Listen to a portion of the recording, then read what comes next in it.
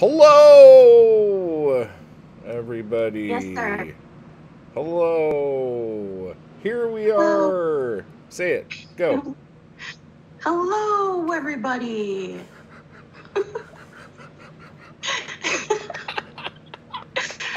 I can't do it as well as you. I don't have practice. Well, that was pretty good. Hello, everybody. Hello. Was that better? Yeah, you gotta really just. Gotta get the oh. You say it like you're falling off a cliff. Hello, everybody. You know, it's like a Wile E. Coyote going down the thing. I like it. So, I'm here with Bunny Wilde. Hello. Hello. Hello. Hi. Hello. Dude, we're writers. We're so fucking articulate. We could do all this shit. What is happening? Oh, okay. Absolutely. Okay, so, Bunny. Yes. Here we are. We're here. How... Here, let me ask you some riveting questions here. Okay. So, you're originally from America. Yes. Tell us about that. Well, originally I'm from Michigan, in a very small town in Michigan, about maybe an hour away from Detroit. And about 7 years ago, I moved to Germany. And I've been here ever since, and I've not been back to the U.S. since then. Have you been in the same area in Germany the whole time? We've moved from small town to small town, but yes, basically in the same area. What's your favorite part about Germany? Surprisingly, not the beer, although it is delicious. It's just a beautiful country, and it's a great place to be and to explore, and I really enjoy it here. Is it, like, where you're at? I'm not really familiar with a lot of it, so is it like when you see, like, little villages, like, where it's, like, a little village and then a lot of nature, like, right behind it kind of thing? Or is it, like, village, village, village, village, village? Well, where I am right now, it's more like a small town with, like, a historical center, you know, with that kind of old architecture, and it's really beautiful and interesting. Where we used to live was actually a small town, a small village, with a castle, so that was interesting. Nice. Very beautiful. Yeah. But yes, it's just a village type thing here. How did you get into writing?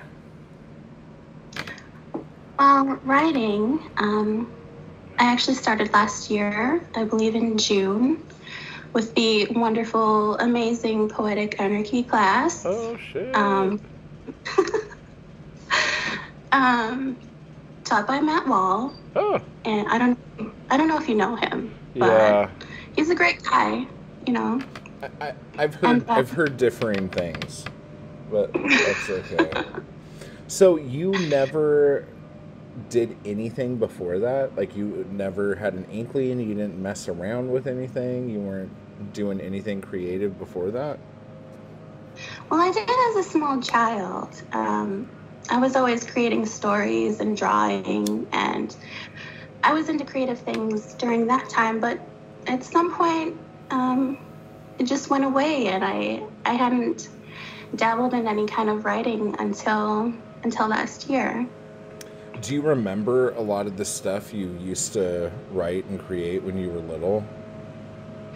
Yeah, I wrote a lot of spooky stuff, I remember. I entered a contest one time for a magazine, writing a short horror story for children, and yeah, a lot of things like that. I've always been interested in horror and that whole genre. Yeah. See, that's awesome. But I think a lot of kids are. What's that? I think a lot of kids are, though. That's kind of the thing, right? Yeah.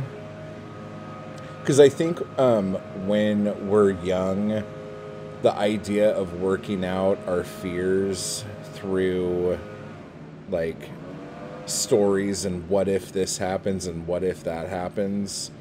Like, that's how we put together what the fuck we're thinking about and how we do shit. And I don't know what happens. There is an age, and I don't know if it's like a numerical age or something that happens to somebody that takes that whole, like, writing through your shit away from you. And that's always, like, boggled my mind. I've always wondered about that. But you did a weird mask race, didn't you? Oh, yeah. I stumbled on BookTube, and I don't remember how, but then I found your channel. And I had been watching for a while, and you had the Weird Mask 500, and I thought it looked kind of fun, and I decided to write a short story called Zipper. How did you like that? And then how did you like the whole, like, super timed deadline kind of thing? I think at that point it was okay because it was only 500 words, and that seemed like a good idea for me to do because I hadn't had any ideas about writing before that. Let's get to the meat of the matter here. You wrote the Potato Manifesto. Now, this whole thing, whenever I talk about it to people, they crack up. They're, like, so intrigued by it because it just sounds so, like, kind of bizarre, I guess. So, how did this happen? Well, I was having a conversation with someone, and we were talking about silly hats and, you know, just ridiculous random things. And somehow it came about that I should write a manifesto.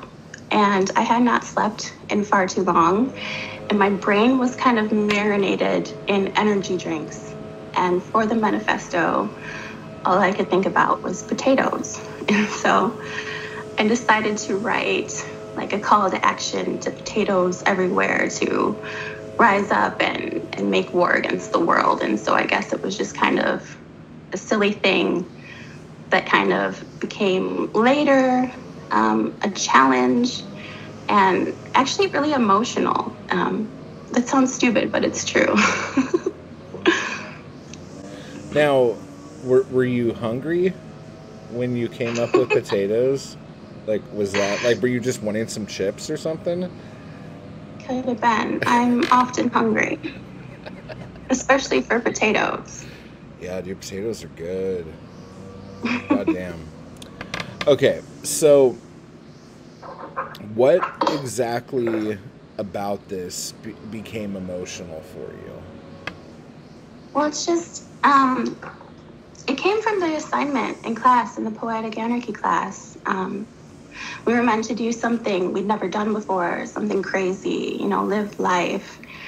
And I thought, because I had this ridiculous thing that I wrote, because of my social anxiety, I thought the craziest thing I could do was go to a stranger and try to explain what it was and see what happened from there. So how did that go?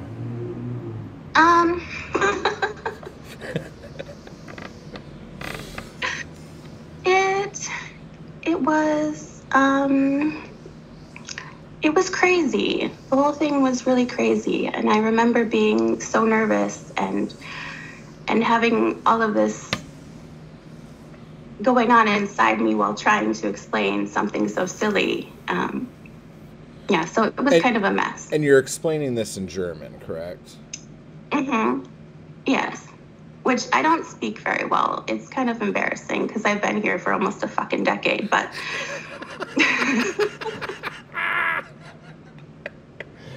Oh, shit. That's good, though. Okay, so you go up to people and you start telling them this. How was it received? Well, at first, people are very confused and maybe a little concerned. There were some people who would not speak to me at all. And I don't blame them because I probably looked... like a fucking wreck.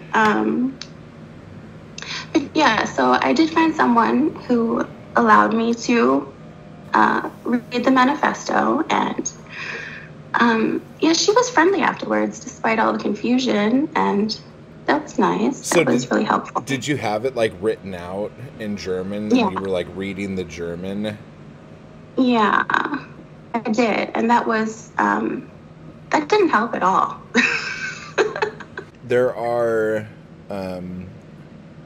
6 poems in here, with the exception of the actual like call to arms or whatnot. So can you kind of go through and talk about what each of the poems are about? Okay. The first one is Sad Potato. And that one is a lot about, you know, my doubts about writing, and writing something so silly, and how maybe I can't deliver. I just thought it was some stupid shit, and that nobody would really get where I was going with any of it. Did you know where you were going with it? Yeah, I really wanted to go through the experience, and I wanted to show how it made me feel for the assignment in the class. I really wanted to write about, you know, how emotional it was for me, and that maybe I could come out with something really good, you know? So in the Sad Potato, are you the potato? Yes. Okay. I am the potato. I'm forever the potato. Oh, man. Oh, shit. Like, for those of you who can't see this, the look on Bunny's face there when she said she is the potato, forever the potato. That was some shit right there. Okay, and so now the second poem here is a German title. Can you pronounce it and say what this means here? Auf Deutsch, bitte. In German, please. Ah. And this is, yeah. And this is kind of about a situation I had where I could not pronounce a certain word. Mm-hmm. And there was a big blow up about that. So I wrote it and I put it in my manifesto. So with everything that's in here and doing this whole experiment for the class and everything, what did you learn out of this? I learned that I could do something, even though it was ridiculous and silly, I could find a way to make it work for myself. Like, even though I was scared and terrified like I am now, that it could be something really rewarding. And I was really appreciative of that. So I'm glad that you did that for the class. I'm really happy about it. Good. As far as you're concerned, like, what is the difference between, like, putting out, like, an ebook of Monsters in the Mouth compared to doing, like, a chapbook of this? I think the difference is it's something, not that an ebook is less personal, but I really like the handmade, aspect of it being my first adventure into physical media, and opening doors to future projects, where I could maybe have like a whole book of my work. Yeah, so I'm really excited about that. I think ebooks are great, but there's something about, for me, just holding something in your hand. And I don't know, I'm a really tactile person, and it feels a bit more special to me. It is weird because, like, I have had print books made and stuff, and even like print books of my poetry, but for some reason, like, the chapbooks have like a different feel, and I'm wondering if it's the material inside of it, because eventually, as my chapbooks go out of print, I'm going to be putting them out in paperback books, like as collections and shit. But I don't know how I'm going to feel about that. Like, I don't know if it's going to have the same charm, I guess. Yeah. There's something really word. charming about, like, self-made stuff. Yeah, and the whole history with chapbooks is really interesting as well. Yeah. So that, that kind of adds to it, I think. So, did you want to read anything from this?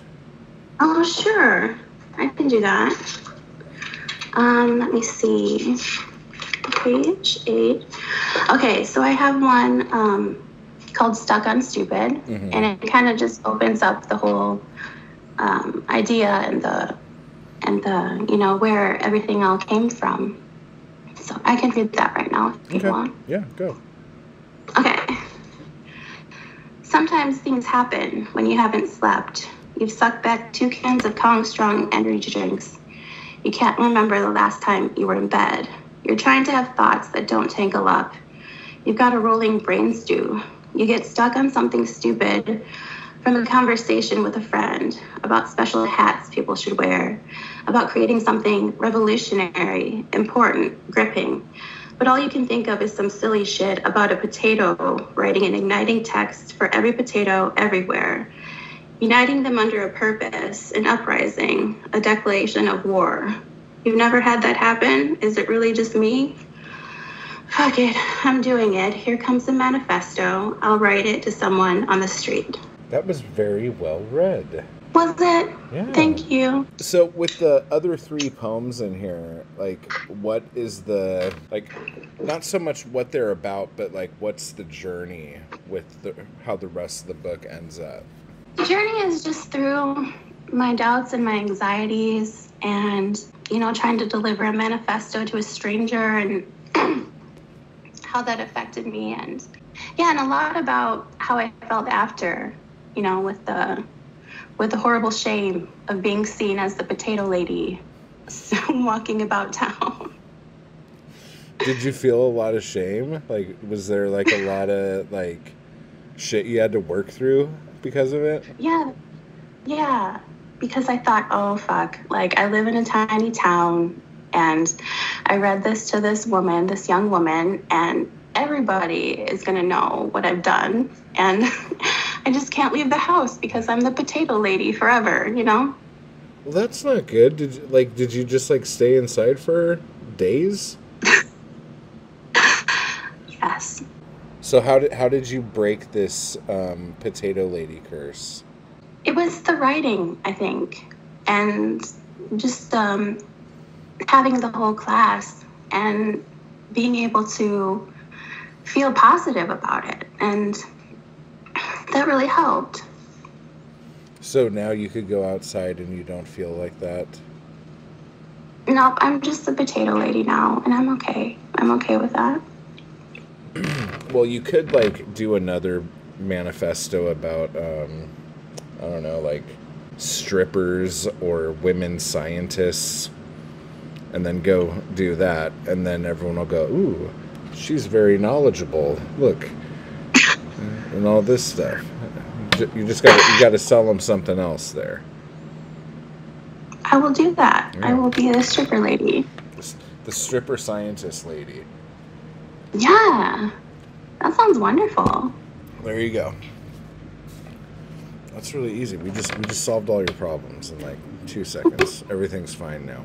Well, I just wanted to say that because of the title, Potato Manifesto, you may think you're getting something really silly, and you are, but I hope that the emotion comes across. That totally, like, makes a lot of sense, though, because, like, people will, like, think of this as a silly thing, and I think how real and raw you are is going to be the thing that when people read this, they're like, oh my God, like, this is more than a little comedy bit, Yeah, that's what I was trying to say. I just hope that everything that was visceral about it is something that, sticks with people and not just potatoes. Definitely want fries right now, though. Like, not gonna lie. As far as, like, the poetry that's in Monsters in the Mouth compared to this, how would you describe the difference of that? All or I want people to know kind of where I go with my work. I don't want anyone, if someone picks up the Potato Manifesto and then maybe decides to read Monsters in the Mouth, with all of my very sexual writing and things that can be kind of confronting for people. Yeah. I don't know if I want to just hit them over the head with that, if you know what I mean. Yeah, but you know what's weird though? When you read this, your voice is so true that like reading this and then going to that like sounds like you're having a conversation with the same person. It's not so jarring that it's like, what the fuck is this? Like you sound like you in both of those pieces. Yeah, I hope everyone that, ends up with the chapbook really enjoys it and may look for my other work, like my ebook, Monsters in the Mouth. But I do want people to know that a lot of my work is exploring a lot of darker themes, and a lot of it is very sexual and can be confronting for some people, but I do hope that people will see my voice and it won't be so jarring. What are your future plans? What's next? What are you doing? My future plans are, I really hope to release another chapbook or to do submissions to magazines. I think that'd be really interesting to see how my work would go over, with other people. And I have like 500 more poems, so they kind of want out there, and I'd really love to be able to do that. Do you have an idea for the next chapbook you want to do? Yeah, I want to do something with some of my more recent poems, because I feel like I've grown a lot as a writer, even since I did Monsters in the Mouth. I think that, I don't know, it sounds kind of shitty to say that my things are a lot more powerful now, in my opinion, but that's kind of where I feel, or what I feel about it. Yeah. No, I go through the same thing. Yeah, I think that's it. Yeah.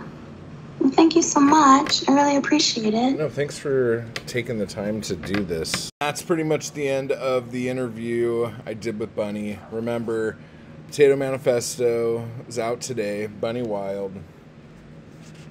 There's only 25 copies of these. Only 5 of them are signed. And so I've checked since I've been editing this video, and already sold a few of them. And while supplies last, there are Potato Manifesto bookmarks that will go with the orders. So when those are gone, those are gone. I don't know exactly how many I have. I'm just putting them in envelopes. So yeah, I hope you enjoyed this. And if you have any questions for Bunny, probably you could leave them in the comments of this, and I'm sure Bunny will answer them. Okay? So I hope you enjoyed this, and pick up Potato Manifesto, and I'll talk to you guys later. Bye-bye. I just want to give a quick thanks to those people who make these videos possible. Anarchy Crew and my followers on Patreon. I appreciate the hell out of you guys, and thank you so much for keeping me going to keep this content possible. You guys are awesome. And if you'd like to join the crew or the Anarchy Crew, just hit the join button beneath this video. And if you'd like to become a member of my Patreon, you could run over to the link down below to do that as well. Thank you.